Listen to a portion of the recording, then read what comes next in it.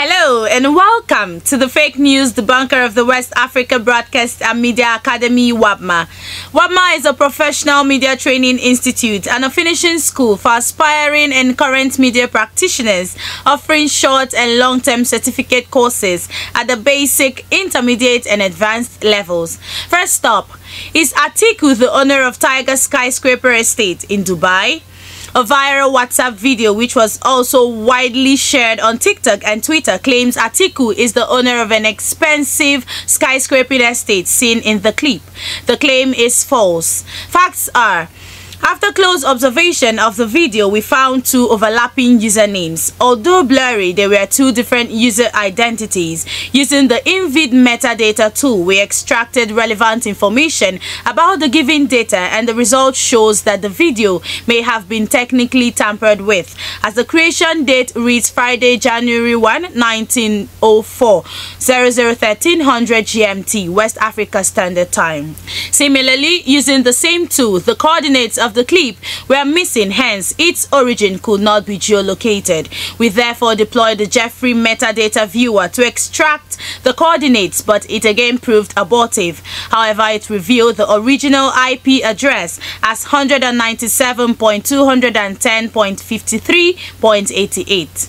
Using a web-based IP address, we traced the original location, which revealed that the clip originated from Abuja, the Federal Capital Territory, with latitude of 9.05735 and longitude of 7.48976, as seen in the image. Conclusion: the claim that Atiku is the owner of Tiger Skyscraper Estate in Dubai is therefore false.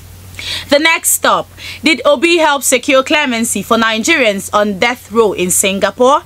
A post on social media claimed that 500,000 Nigerians on death row in Singapore have been released after Peter Obi's intervention. The post was initially shared by a social media user who cloned the account of Dati Baba Ahmed, the vice presidential candidate of the Labour Party. The claim is false. Our checks reveal that the cloned account with username at Dati Yusuf Ahmed and profile name Dr. Yusuf Dati Ahmed has been renamed to AGK Ofebu and at AGK Ofebu 1 as its new username. The post appeared on the renamed Twitter account before it was eventually deleted.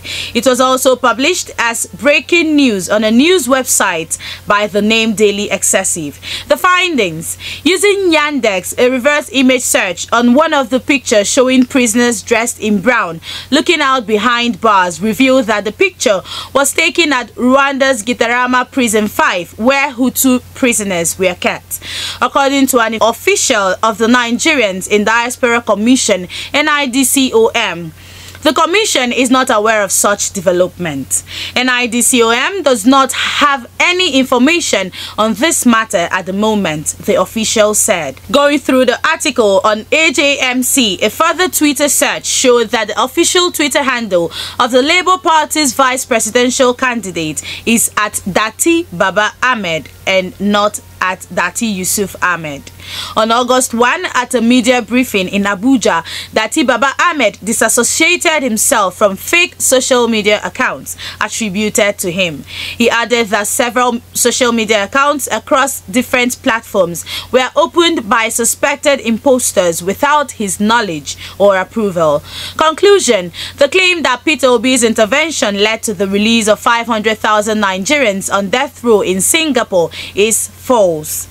Do you have a story? Tag us on socials at WABMA Online or share with us on WhatsApp at 0902 547 8072 and we will fact check for you. Did Tinubu's daughter ask him to drop presidential ambition as claimed in viral video?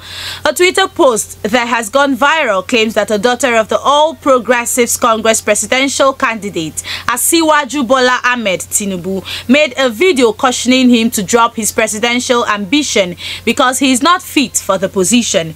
This claim is misleading. Here is what we know. The video, which was originally posted on Instagram, had been shared recently on Twitter.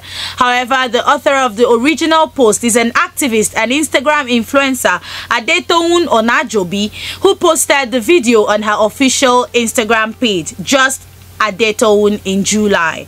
We gathered that she referred to Asiwaju Tinubu as her father in the video figuratively because she considers him a father out of respect and the relationship he has with her husband. Before the video surfaced on the internet, Adetoun had previously made it clear in an interview on a show called Robin Minds that Tinubu is like a father to me, but I will never endorse him. Conclusion: the video is misleading and was not made by any of Tinubu's biological children as was claimed. Remember to fact check anything before you share it. Don't engage, don't amplify.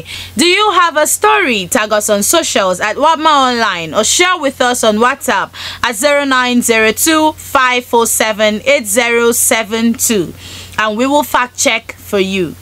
Join WABMA in debunking fake stories. Share this content with your contacts. My name is Adeze Ultra Favora.